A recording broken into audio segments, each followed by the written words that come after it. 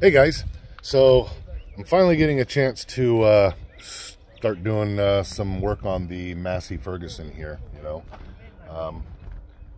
Pretty cool little tractor, but the problem I was having is with the backhoe.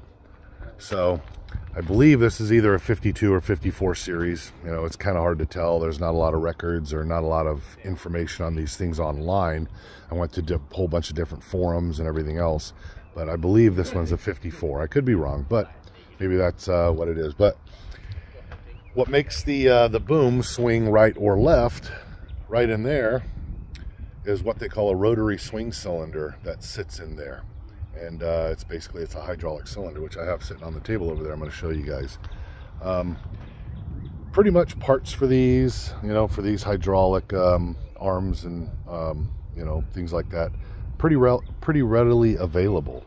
But I looked high and low all over the internet, and maybe I'm just gonna have to call a few companies, or maybe even have somebody make me a seal for it. But so this is the rotary cylinder here. I've got the lid off. Now, Massey Ferguson used a couple of different ones. This one in particular, and the Cessna made ones. The Cessna made ones were a little bit different. They had like a cap lid like this on the top and one on the bottom that had bolts top and bottom. This is just like a sealed little drum. There's no lid or anything that comes off the bottom. It's all bolted from the top. And yeah, you can see this is the seal that busted, but you look down in here, it has the identical seals on the bottom as well. So you have on the lid, you've got an outer seal and then the inner seal. This inner seal is what basically takes up the space right in here, so that you can't get a pressure loss. The pressure builds up on one side and pushes against this this vane, whatever you call it, arm, and it actually turns it, and that's what makes your boom swing left or right. When you have a spillage or pressure loss on one side because it's seeping across here and into the other side, it just isn't going to turn back and forth. Here's the problem. So this particular one is a 1971 manufacturer. I'll show you the plate on this. So this is not the Cessna made one, but let's see here. So you can see here, it's the maker of this one. It's all the information. I took all that information and I typed it in, and I've done every fucking search engine I can think of to find out who makes seals for this. Now, it's a three-piece sealing deal here. You've got a, looks like this is a spring, a wavy spring, which would actually, push against this brass seal here. Sits in there like so. All right. Now, this nylon washer, or this nylon ring here, it's tapered. Let me try and focus here. It's tapered, right? Sharp edge taper and kind of flat on the bottom.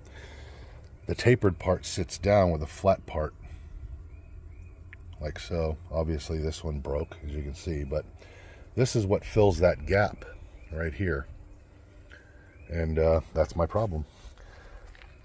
The bottom one, like I said, I pulled the shaft out. It does come out, and I inspected the seals on the bottom on the other end of the shaft, which looks just like this, just the bottom end. But that one has the splines on it, as you can see, and the splines sit in there, which everything's good, nice and sharp, nothing's worn out. There was no loose fittings, nothing. I mean, it's in great shape. It's just this fucking seal.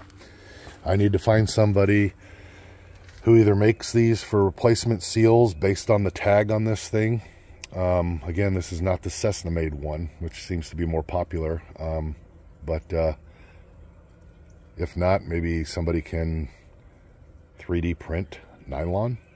I don't know.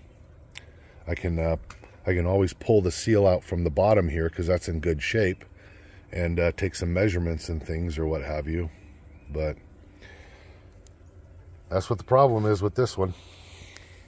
So, like I said, I'm trying to get this thing back together again, and I'm reaching out to anybody who has more knowledge about these tractors. I've never worked on something like this before. I don't know anything about hydraulics that much, other than what I can research and study up on and learn for myself, these were all sheared off bolts, you know, so I have to I have to get these out as well and then replace these bolts. All the heads broke off, but you know, essentially, so these were the only ones left. But I'll get this thing back up and running come hell or high water. These appear to be some type of spring valves or something. So, and right there is where the hydraulic fluid would enter into each separate chamber to pressurize one side to push it, you know, to the one side or the other. So, like I said, anybody knows anything about these things or where I can get some gaskets like that, I'm in need of them. So again, I'm reaching out. If somebody can hit me up, that'd be appreciated. Thanks, guys.